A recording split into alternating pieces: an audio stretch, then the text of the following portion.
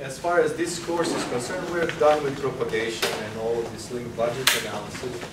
We're now transitioning to a system level stuff, and we're going to assume that the link is taken care of, and now we're trying to use the transponders is the most efficient way.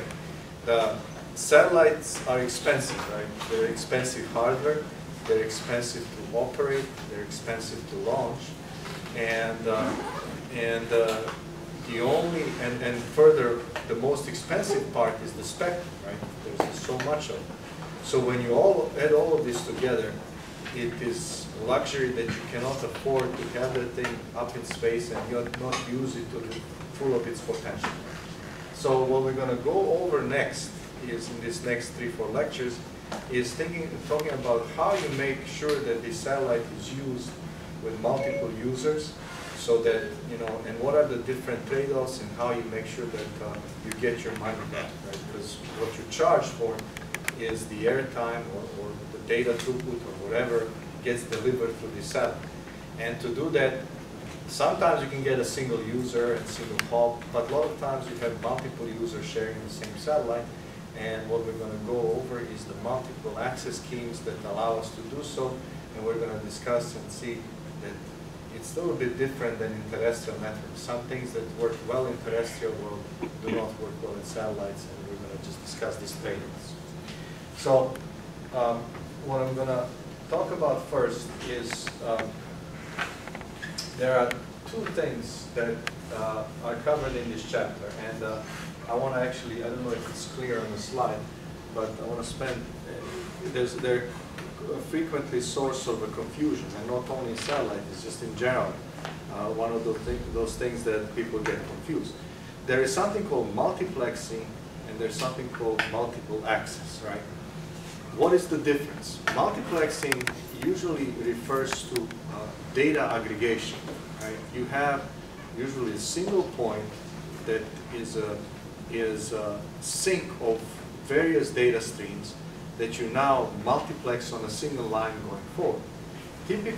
The best example of the multiplexing you have in a telephony or also internet traffic. Think about us calling Europe, right? That telephone call, you cannot afford to draw a single optical fiber for every connection that goes between here and Europe. The way how you would approach that, you would take everybody from Florida and everybody, let's say from Georgia and everybody from southern states and kind of aggregate them all together, and then this entire traffic would go through a single fiber line to the other end, and then it would be parsed out going different places. So you have two processes. One is multiplexing, where you do the traffic aggregation, and the other is demultiplexing that happens at the point, the end point. In between, you have high capacity link that carries all of this traffic. Now, take that fiber out and put the satellite link instead of it. And that's what we have in satellite communication. As a matter of fact, most of the telephony used to go through satellite, because even though they're expensive, launching a satellite was cheaper than laying the fiber down the seabed of Atlantic. Now it's a little bit different. We have a lot of fiber, so rarely do telephone calls go through satellite, but there's still a lot of remote areas where the only way to connect them is through satellite, right? But it is rarely that you have aggregation at one point, and usually the satellite station or the satellite hub is connected to a building that we call data center, where all of this aggregation happens, everything is put together and then sent to the high capacity link through the satellite. So this is called multiplexing, and although, so that's the first part. And then you have multiple access. Multiple access is different. You have a single resource that in our case is a transponder, or you can think of it even as a satellite as a whole. And then you have multiple points that are trying to communicate to this resource. So you have then competing for or sharing this common resource. And the way how they perform this sharing is what we refer to as multiple access. So unfortunately, the names are similar, but they mean quite different things. One is putting all this traffic on a single line, and the other one is accessing the network through from various users, right? Let me just spend a couple of minutes on multiplexing. So it is, as I said, it's common in pretty much in all the communication where it goes long distance.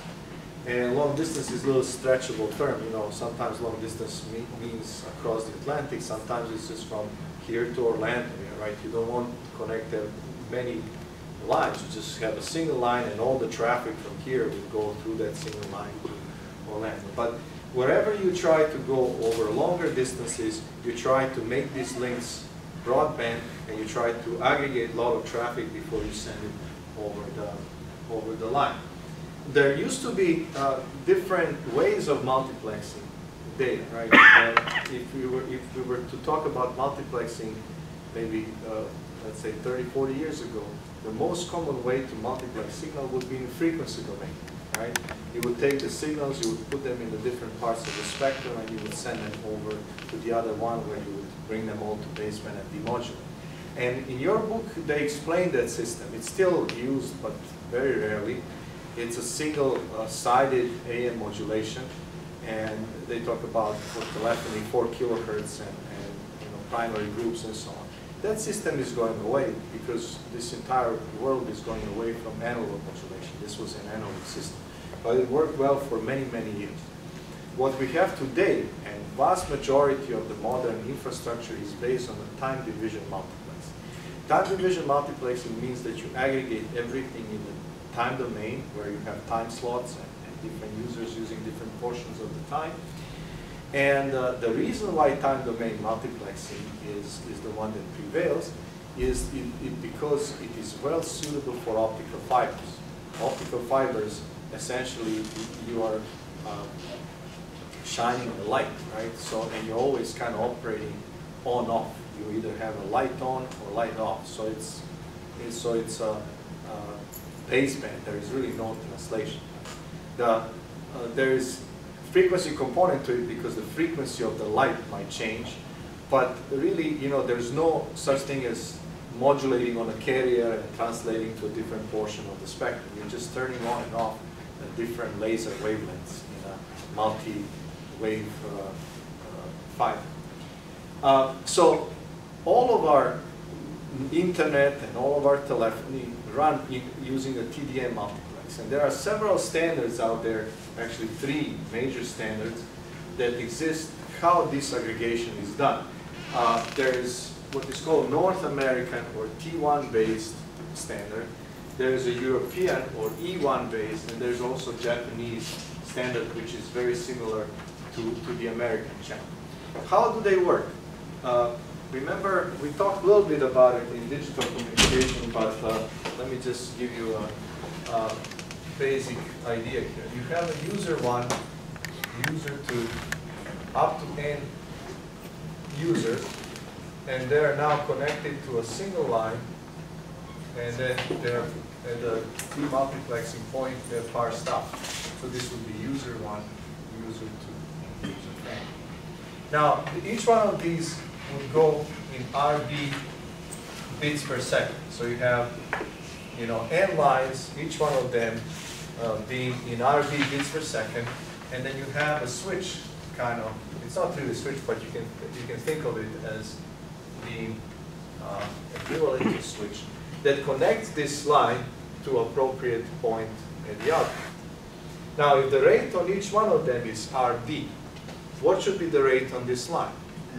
N times RB. So the rate here is N times RB. So if there is a packet here that lasts this long, then here it would be compressed to this, right? So if this is a user 1, this would be user 1. And then you would have user 2, user 3, and so on, user N, and then again user 1, right? So that's how it works. So this is user 1, user 2. This rate needs to deliver the same, not user 2, user 1 again, right? This line here needs to deliver the same amount of data that this guy generates in n times shorter time, because it's shared among n different users. And now, how does it work? Well, if I now go from here and say, okay, well, now I can treat this whole line as a new user, and then I have another line like that, another line like that, and then I can multiplex these guys. You end up with something which we call digital hierarchy, right? And let me just give you, so this is how, this is what we call 0th level. This will be then 1st level, you know, 2nd level, and so on, right? You can have multiple levels of aggregation. Every time this line would combine certain number of these, which would be this times these, n times of these, and so on. So you get all of them kind of merging into one big river that flies on the other side. And the responsibility of the other side is to parse this out and then look at the addresses and where these things are going and switch it appropriately in different directions. And this is done in both of our telephony and our internet. It's done a little bit different because in telephony, traditionally, it's circuit switched, so you reserve the path, but you carry no address. In internet, there is no reserved path, but every packet carries the address of where it's going, right? So it's slightly different, but the idea is very similar at the physical layer. They all use optical fibers and time division multiplex. Now, here you have how these multiplexes work. At the 0th level, in pretty much all of these communication schemes, because all of them come traditionally from voice, they all start with the minimum assignable unit of 64 kilobits per second. Where is this 64 kilobits per second coming from? Voice.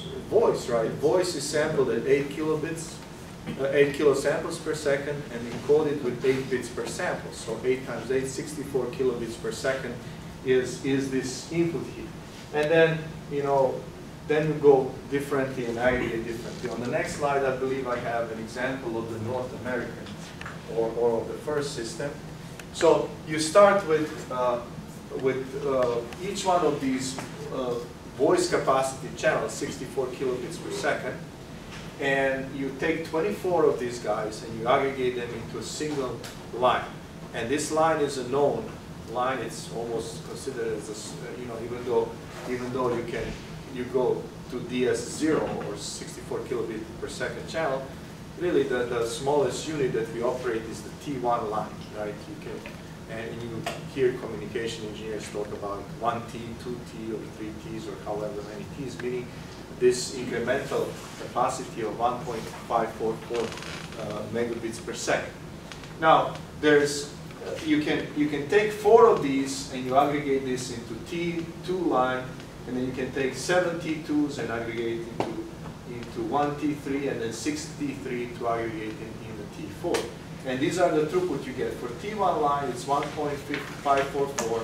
For T2 line, it's 6.312. For T3, 45 megabits and 274 megabits per second.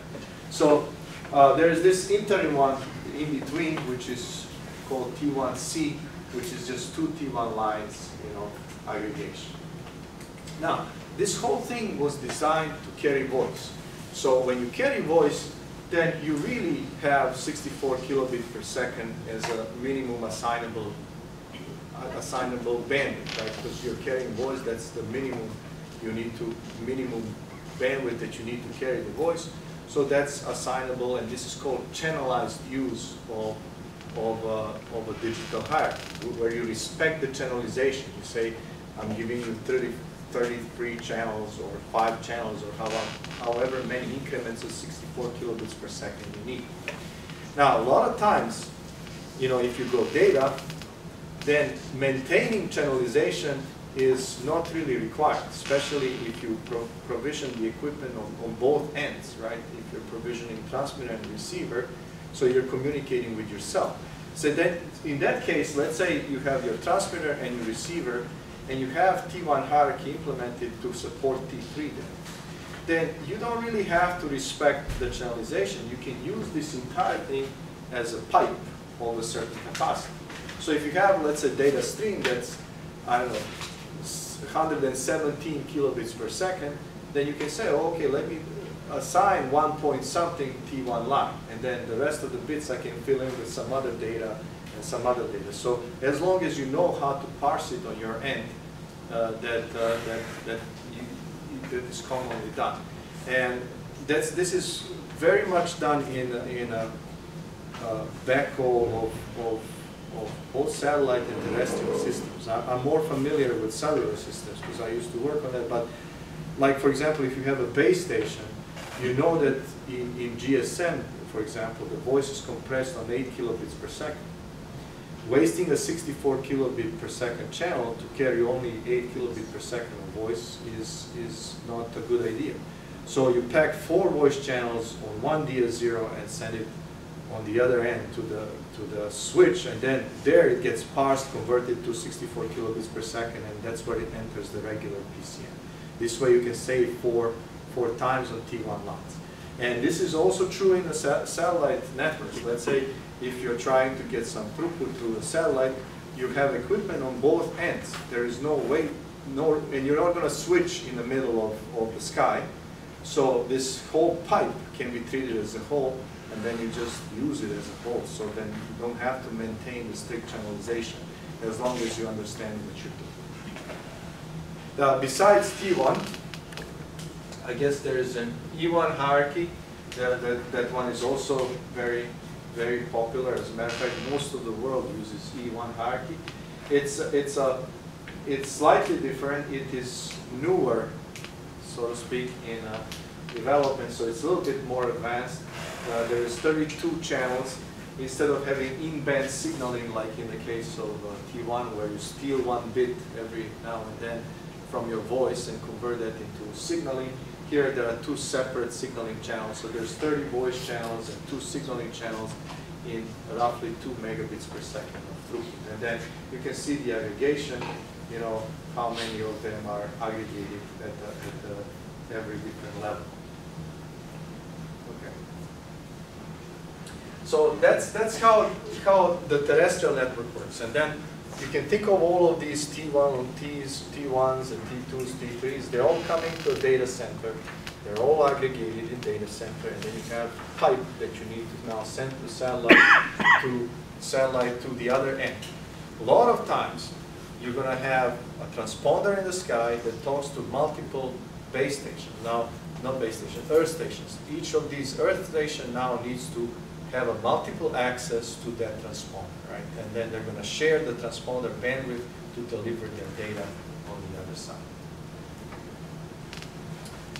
So that is called multiple access, and usually in satellite, when we talk about what is actually implemented, then as your book says, you have to kind of say several things. You say, okay, this is how the aggregation is done. Like for example here, I'm saying it's time division multiplexing.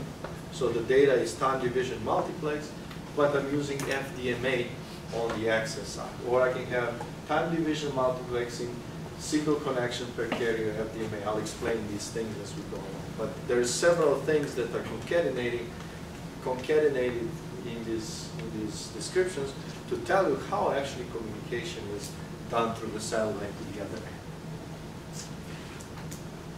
Okay, so let's talk about fundamental access schemes. The situation here is not different than in any other communication that we are familiar with.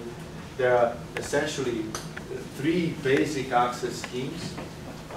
There is frequency division multiple access, time division, and code division multiple access. They are different in a way how they use signaling dimensions. There are several dimensions to signaling. This one is time, the other one is frequency, and the third one is code in this case. We have some other dimensions that are not in these 3 basic schemes. Also, it is not necessary that they are exclusive, right? A lot of times, if you think about it, everything is going to be frequency division multiple access to begin with. Because even if you're using the entire transponder, satellite has multiple transponders, each one of them working on its separate channel. So now if you treat the whole satellite spectrum as one resource, then the base station, or the Earth stations now will be operating on different channels, utilizing this spectrum in a frequency division multiple axis. But that's really not the focus of our discussion. Our discussion here is how to utilize the bandwidth from a single transponder in a different access schemes. So let's talk about the one that I guess is still the most dominant one. It's a frequency division multiple axis.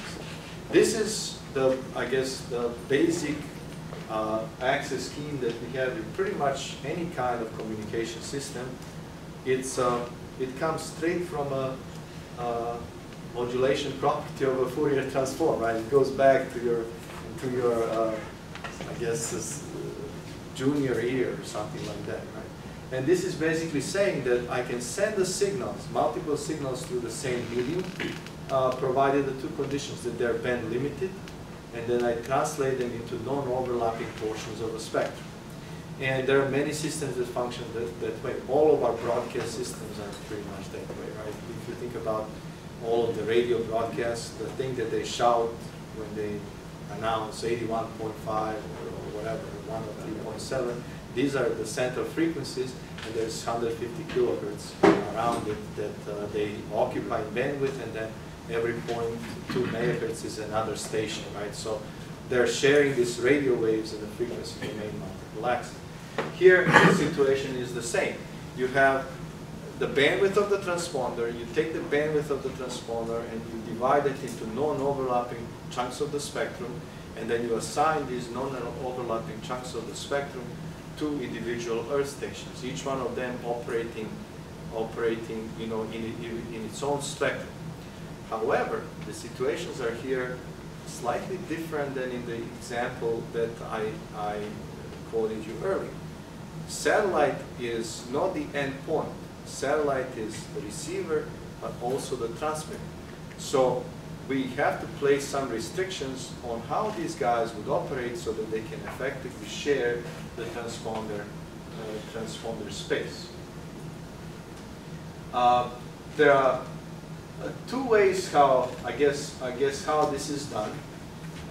Again, first let's talk about the good side of it. The good side of it is that there are few restrictions on the Earth station themselves. They're essentially operating their own portion of the spectrum, and they don't have to be mutually synchronized, but they still need to be polite to one another because they're received at the same spot. And note here, in a couple of slides, I'm going to define what that actually means. And you will see that that because it is, satellite is not the end point, it's not the receiver, there are some restrictions that we need to put on the behavior of the Earth stations. There is guard bands that, you know, these are non-overlapping spectra, but you cannot butt one against the other. They have to be separated in a frequency domain by some guard bands. I'll talk a little bit later how these guard bands are different, but at this point you can see that there is already an inefficient source of inefficiency there. If the spectrum is way too expensive to be wasted on guard bands, right? Because guard bands are essentially no money making portions of the spectrum. There's nothing being sent there. They're just there so that the system can work. The other portions of the spectrum can be utilized. So you want to make sure that the guard bands are as small as they need to be used. Now, there are two kinds of assignments. There is a fixed assignment where you say, okay, you Earth station, you get this portion of the spectrum, and it's going to be fixed for your operation. And there is a dynamic assignment where you can assign vary the portion of the spectrum that are assigned to a particular Earth station. You can see that obviously that there are efficiency gains that are get by dynamic assignment, because you can now use that to respond to the shape of the traffic. There are costs associated with this because you have to have a radio resource management and additional signaling. And there are, you know, originally almost all of the systems were with a fixed assignment. Now we're moving away for it in a I guess, striving to gain more efficiency. But this is the picture that you should have in your mind when you think about frequency division multiple access. This is the transponder bandwidth, that's the available resource, and then I have here 3 satellite communications hooked up together. These are the guard bands that separate them. Notice they're deliberately drawn at a different power. That's one of the things that I'm going to discuss specifically. So, because this is a communications many to one, you have potential for what is called near-far problem, that the power difference between these guys are substantial. And that what that creates, it creates a situation where you have several signals coming, but one is really loud and the other one is really soft. And there's a potential that this one will overpower this guy even though they're not co-channel. Okay. All right, just the last bullet here. Even if you balance them at one point in time, since they're all coming from different locations due to the rain fades and all the things that we covered so far, they may end up being different over some period of time. So that's FDMA implementation. There are 2 approaches of FDMA, right? So I don't know if this one is very clear. Let me draw another picture so that will help me explain. I'll draw it over here. Let's look at there are 2 ways how this can work. One way is 1 carrier per link, and the other one is what is called signal connection per carrier. So let's discuss the difference. I'm going to, for the sake of example, I'm just going to look at connection where you have 1 satellite. Let's say this is the guy, 2, this is the satellite, and then I have 3 Earth stations, right? 1, this is the second guy, and this is the third guy. And I'm going to call these guys A, B, and C. For the sake of example, I'm going to assume that there is a need for 2-way communication between A and B and A and C and every possible combination. So how many different paths I have? How many different communication paths?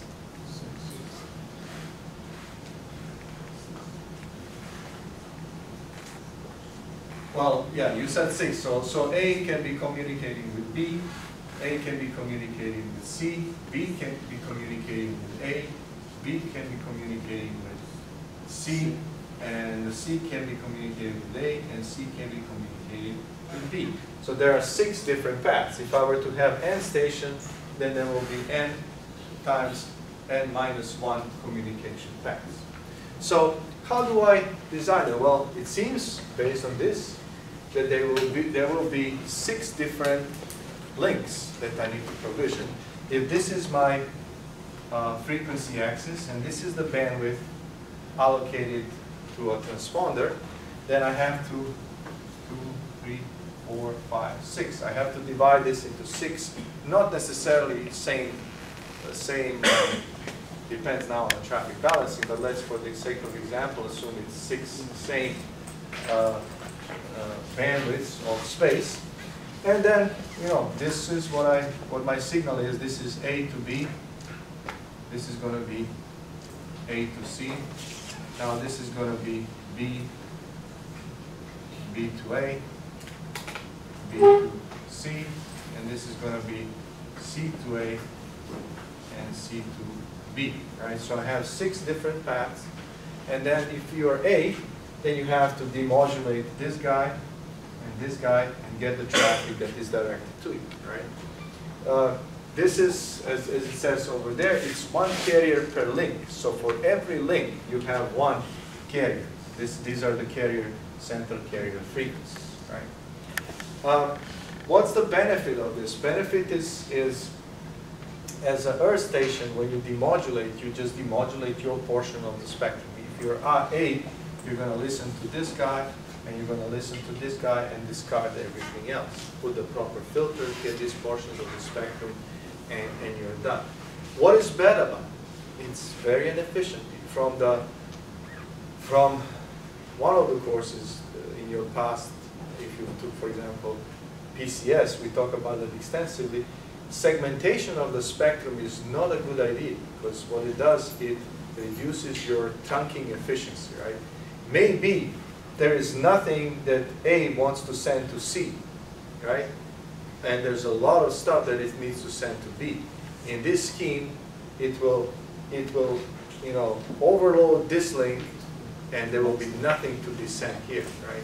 So the fact that there is nothing to be sent to C will slow down, will not, that would not be leveraged to increase the capacity on A-B link. So A would have a capability, maybe in its power even, to send more, but because the way how it's designed on a system level, it was bottlenecked by this particular assignment. This is what we call trunking efficiency, and we saw in other courses that that's not a good way to approach it. The best way to utilize spectrum is to allow everybody to utilize all of it, and then have a radio resource management algorithm that manages that access. But especially in data services, when you need to send a lot of data and everybody else is quiet, then you leverage, then you get the benefit of being able to expand across the entire spectrum. So that's one way. The second way is what is proposed here, and this is what is called a single connection per carrier. Now in this case, here's the same picture again. This is frequency F, this is the bandwidth of your transponder. Now, since you have 3 earth stations, then you're going to have essentially these connections. A sending to B and C simultaneously, B sending to A and C, and then C sending to A and B. In this case, if you have the N users on the ground, you're going to have essentially N divisions of the transponder space. And this would be, let's say, 3 signals. Why do I draw them different power? Because I want to stress the fact that because they're in a different location and because of the fading and all this stuff, this is one of the things that we have to deal with, right? That potentially these signals will come to the satellite receiver having different powers. Now what is this now? This is a data sent from A on the uplink, but it's intended to both B and C. This would be data sent from B, intended for both A and C, and this would be data sent from C, intended for both A and B. Now in this case, if you are A, then you have to demodulate everything here, right? A demodulates this.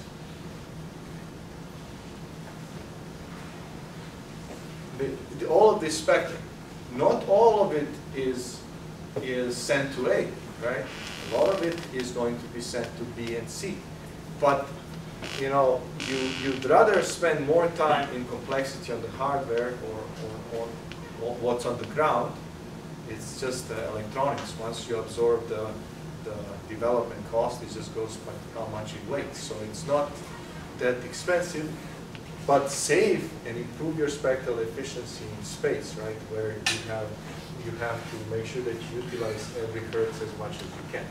Now in this case, I think this is given on a second slide. This is also allowing you to balance the traffic, right? If A is sending in this portion of the spectrum, and there's nothing to be sent to C, then B benefits from that. The throughput towards B gets higher, and vice versa. So you have this, for example, that this is from A to B, and then there's a lot to be sent to B and a lot to send to C.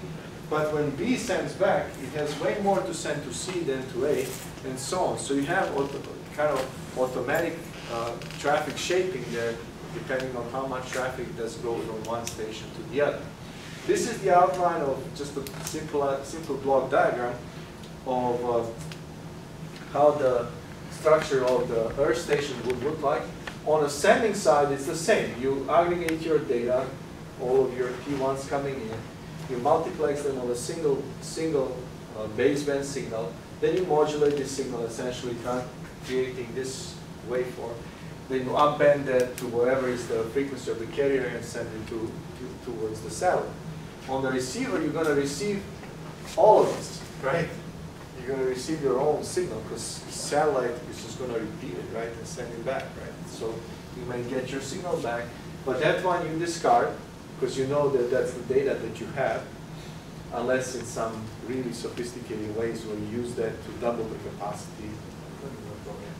And so you're going to discard your own, but then you have data that is in both of these that is intended to you. So you're going to receive that, demodulate both the signals from B and C.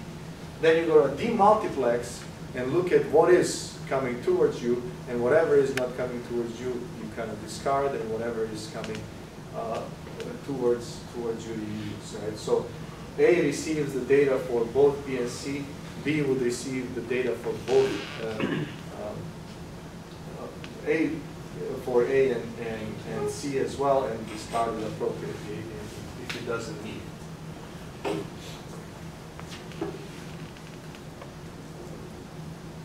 Okay, so let me spend some time before I go there. Let me I do those slides. Let me talk about two other schemes, just to contrast that, and then I'll go back to further details on FDMA for today. So that's how frequency division multiple access works. How does the time division multiple access work? Well, in that case, in the case of TDMA, let me just give you here an overview of this is a time division multiple access. In time division multiple access, the users are interlaced in time. So if I were to sketch what is going on, here's the frequency axis associated with the satellite transmission. This is the bandwidth of your transponder, and then this is the time axis.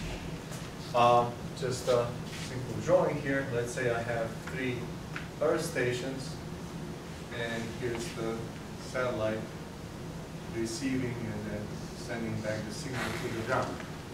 Here, the transmission will occur like this. You can think of the time now segmented into time slots, and when they're transmitting, each one of the Earth station would use the entire bandwidth. So first, you're going to have your, I guess, user 1 transmitting over this entire bandwidth. Let's say this is the duration of the transmission of this guy. And this time here is going to be referred to as time slot. So this is a time slot 1 where the signal is being transmitted. I'm drawing it as a box. This is a power spectral density of the signal, right? And this is the frequency. So you have the first guy sending, then the first guy will stop its transmission, and then in this time slot, you're going to have a next transmission being on. I'm testing the limits here of my ability to draw. So let me actually do it like this. There's another transmission here.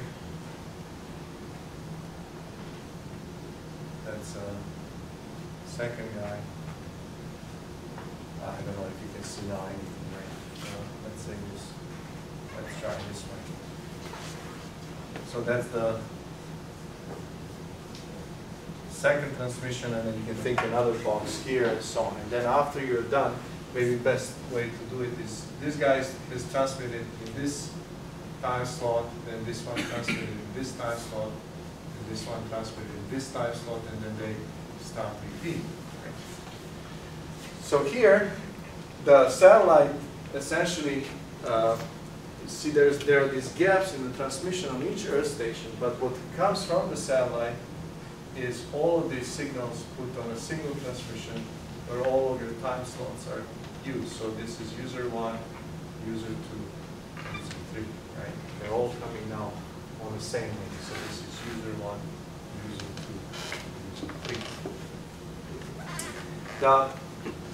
The beauty of this thing is that it's really spectrally efficient because it does not have to use any guardrails, right? There's no, when you get to spectrum, frequency, when you get to spectrum, then you get to use the entire bandwidth of the transponder. Now the catch here is the synchronization, right? You have to make sure that every one of these satellites is synchronized, right? So that they don't step over one another. In general, satellites, from what I'm drawing here, assuming Earth stations, these guys don't move, right? So if they don't move, or they don't move of any big speeds, this synchronization is, and you're talking to geostationary satellites, then once you establish this synchronization, you can maintain it relatively easy. The problem starts happening if you have satellites that move, like LEO satellites and MEO satellites, and then if you have, so then in that case you have to do some overhead to make sure that these guys are synchronized. Okay. Another thing that it might not be easy to see here, to see why is that of big importance, but we'll talk about it in just a second, is that this scheme is relatively robust to the differences in the power between individual Earth stations, right? Because they are not simultaneously existing in a transponder, then there is no possibility that one will overshout the other one, that there will be mutual interference between different Earth stations. That is a problem in both FDMA and even more so in the CDMA axis. So that's an overview of TDMA. We'll talk more about it when I think next time when we talk about in detail about TDMA. And then the last one that I wanted to mention, and then we'll talk more about FDMA specifics, is a CDMA. CDMA stands for co-division multiple access. Here, the signals exist simultaneously in both time and frequency. So they're utilizing the transponder simultaneously. They're interfering with each other, right? They come at the same time and they're sharing the same frequency space. So if you were to draw the same diagram, the diagram might look somewhat like this. This is your time frequency axis. This is your power spectral density of the waveform. This is the bandwidth of the transponder. And then what you have is, let's see how I'm draw that. What you have is like this. So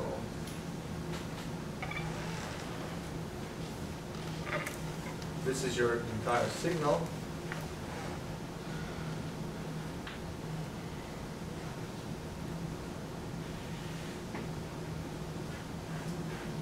But and it exists in the same frequency space at the same time.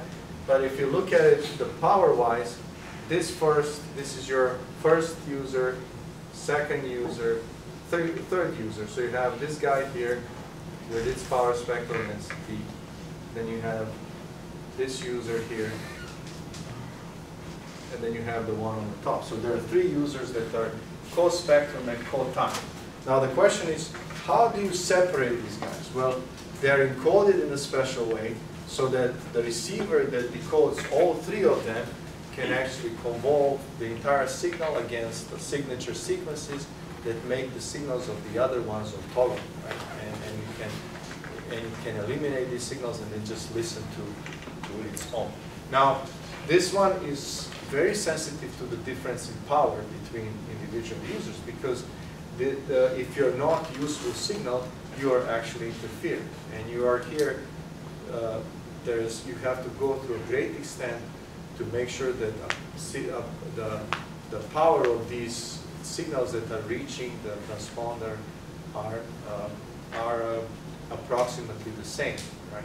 And that involves quite a frequent feedback back and forth that maintains the power, that performs the power control, making sure that your transmitters, that nobody in this system is shouting. Okay, so let me talk about two things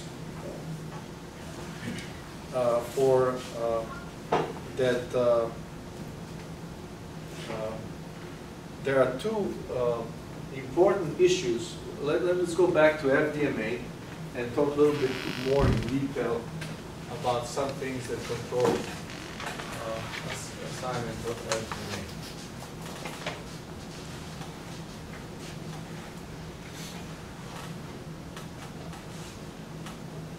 So when you do FDMA, there are two issues that you're going to be dealing with.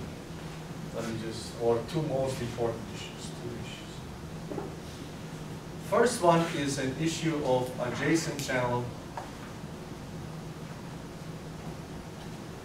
interference. Commonly abbreviated as ACI. And the second issue is intermodulation products.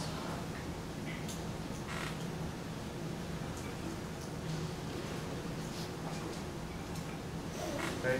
Those are the two issues that you have to deal with when you're utilizing frequency division multiple axis. Let me explain the first one first. So remember, and what I'm going to do is, explanation is the same, but in all of these examples, I'm going to assume that you have a single channel per carrier, right? So that we're using the second of the two, right? Where you're sending one link from a given earth station, and then the traffic is parsed at the receiver end. It's not much different for the other one, but most of the systems are implemented that way because it's a more efficient way of utilizing the spectrum. So what happens, what is adjacent channel interference? Well, we're sending modulated waveforms. Now you know very well that when you modulate carrier, then the spectrum of that signal depends on several things, but the most importantly, it depends on pulse shape that you're using for transmission. And since all of these pulse shapes are of the finite duration in time, that means they're infinite in the spectral domain, right? If you take a pulse in a time domain, what is it Fourier transform? Same. So it is infinite in a frequency domain. If you start rounding it, then these skirts in the frequency domain start being smaller and smaller. But as long as it's finite in a time domain, it has to be infinite in a spectral domain. That's like a fundamental thing of the Fourier analysis. So what does this mean? That means that if I put the carrier here, even though I say nominally you use these portions of the spectrum, there will be some skirts that will extend into other spectra that are not assigned to your particular transmission. Think about, let's say, if I were to use, a square pulse, then this would be your sink, and there will be some ringing, to the left and to the right. If you use raised cosine, as we use mostly, then pulse, but then you have to truncate your impulse response. The result of the truncation is going to be some spectral lobes that are extending into adjacent spectrum. Well, if you start putting multiple signals like that, it is easy to see that you can never really separate them in a frequency domain. There will be still portion of this energy that will leak into the adjacent portion of spectrum and into this one, and vice versa, right? They will interfere with each other.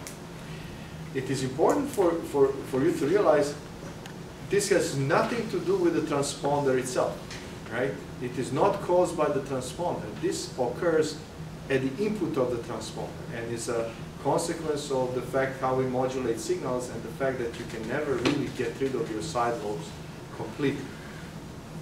So there's a certain amount of a bleed over of the energy from one transmission to the other. When is this not important? Well, if the signal to interference ratio is high. When is the signal to interference ratio high? Well, two things need to happen. First, the side lobes need to be relatively small, which is somewhat in your control. You're selecting the pulse yourself. You can round it, make sure that your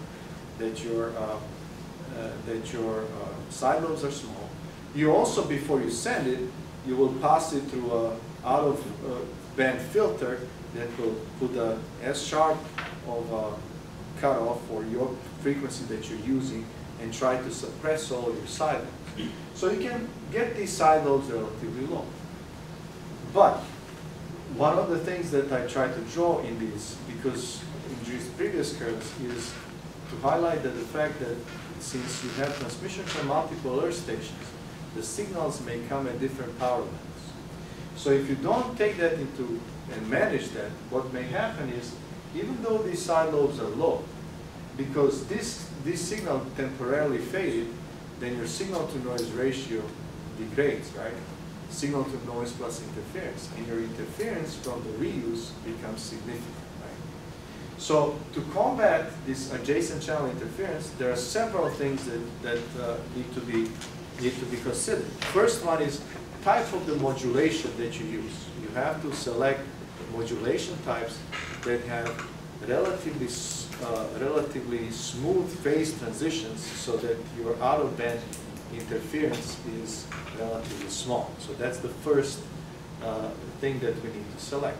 The second thing that you need to keep in mind is that you have to do at least some basic effort to make sure that these powers are relatively close to one another. If you have a signal that is very strong and a signal that is very weak, even the weak side lobes of the strong signal may actually be cause significant interference to the adjacent weak signal, right? The third thing that is in your control is the size of the guard band, right? If you make these guard bands larger, you are actually moving away these two signals and placing them in a lower portion of the signal energy of the side lobes of the adjacent signals. But we know that that's the last resort. Why? Because what happens there's a bigger portion of the spectrum that are used for guard bands, and the spectral efficiency of your transmission is reduced. And then the last thing that you have to take into consideration is at the receiver now, you also have to do filtering, so you have to, the receiver also needs to be highly selective at the earth station to be able to reject these adjacent channels with a sufficient attenuation, and that is somewhat easier task because you can actually have a pretty good filters and as you deploy at the earth station. It's kind of funny how all of these courses, it's almost like I'm teaching always the same course. This is the power spectral density of the digitally modulated signal. This is what we're going to cover, I think, today in digital communication. G of F is the pulse shape that you use, right? And this is the Fourier transform of the autocorrelation function of your symbols. Now symbols, remember the Huffman encoding and statistical encoding, you tend to make the symbols decodable, right? So their autocorrelation function is noise-like, therefore the Fourier transform is constant. So pretty much these first two terms end up being constant, so the shape of your digitally modulated signal is dictated by the pulse shape that you select. And that's why we never use square pulses for signaling. We always round them, and probably the most popular are raised cosine or Gaussian pulse shapes. So that's one thing that is inherent to the frequency division multiple axis, adjacent channel interference. And as I said, it is important for you to remember this is not even, this is the property of FDMA as such. It does not really depend on anything on the transponder side. This interference exists at the input to a transponder. And transponder really cannot do anything to mitigate it at that point, because transponder it just takes whatever comes in and amplifies and sends it back. But in doing so, transponder has ability to add more of its own noise. So let's talk about how does that happen. The most fundamental component of the transponder is its amplifier, right? Amplifier, what does the transponder do? It filters the signal at input, then takes it, amplifies it, converts it to a different frequency, and sends it back. So it's really just the amplifier, right? That's the one that does work. The rest of it is just there to make sure that the amplifier works properly. where amplifiers are inherently nonlinear devices, right? You actually, it is the nonlinearity that makes amplifiers, right? And as such, they actually have what is called input-output transfer curves that looks like this. Inevitably, you know, the transponder will have to saturate because you don't, if nothing else, you're limited by the power source that you're using for your amplifier. An amplifier cannot generate higher power than what comes out of its battery, right? So it will amplify linearly in certain region, and at some point it will start losing its gain, which that region we call saturation. You're driving the amplifier into saturation. We talked a little bit about it when we talked about peak to average power ratio of the waveform, and what the discussion back there was, well, you want your entire waveform to stay in this linear region, right? You never want it to enter this region. The reason being your waveform becomes distorted now, right? Your peaks are being compressed and not amplified properly. Well, what the discussion here is slightly different. Right? Now you're actually sharing the band. So it's not your own signal there. It's not only your signal that is within the transponder, but it's the signal with the other signals. And what happens as a consequence of this nonlinearity, there is what is something called spectral regrowth. And what that means is that out of band frequencies for your signal start having some energy. Because the system now becomes nonlinear, the signature of the nonlinear system is that it starts generating frequencies that didn't exist before. And what happens is when that starts happening, you know, where are those frequencies going to go? Some of them will fall right back within your bandwidth, right? And those guys are going to reduce the signal to noise ratio, carrier to interference ratio for your own signal, right? But a lot of them will actually fall within adjacent bands, corrupting the adjacent signals. And if adjacent signals happen to be weak, then you have a problem where this nonlinear amplifier amplifying the strong signal would actually completely suffocate the weak signals, right? So in FDMA, it is of a significant importance trying to make all of the signals that are being within the transponder bandwidth of the same power. That's really different than what we have in a broadcasting, right? In broadcasting, you may have different radio stations, right? They exist in this room. They're of vastly different power, but because this is your end point, the receiver, you're not bothered with that. As long as you have a good selection filter to remove the strong one, you're okay. But here the situation is different because you're trying to amplify the signals that are of different power, right? And the two things would happen there. First one, you're going to have cross interference, because if you start entering this nonlinear region. The second one is the gain for the lower one is going to be smaller, right? Because everything is going to be dictated by the power. The gain that you can use is dictated by the power of the strong one. Is there a benefit with cascade gain amplification stages to prevent that? There is a benefit. What is really difficult to do is to design an amplifier that has a very high gain and very linear, the extended linearity. One of the things that allows you to be linear and all of that is feedbacks. Well, feedbacks tend to, negative feedbacks. Feedbacks tend to extend the linearity range of the amplifier, but reduce their gain. So a lot of times if we need to have high gain and linearity, then we actually have multi-stage amplifier. Also, there are a lot of techniques that we use to linearize these guys, and that's a science of its own. There is even some ideas. Is if you know what this linearity is, you can pre-distort the signal so that when it gets amplified, it is, how should I say, re-distorted back, right? Re-distorted back. Or you have several ways. Now the problem with these things is I drew this. This is I kind of put this equation here. This is the simplest way, assuming that the amplifier has no memory.